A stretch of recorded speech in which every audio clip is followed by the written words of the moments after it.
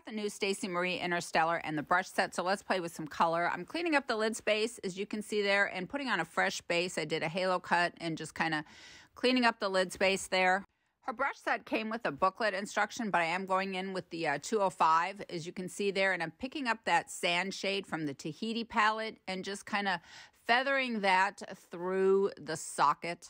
And now I'm going to take that really bright pink shade and tap that onto the lid right where I have the base. And I'm just going to kind of blend out the edges around it.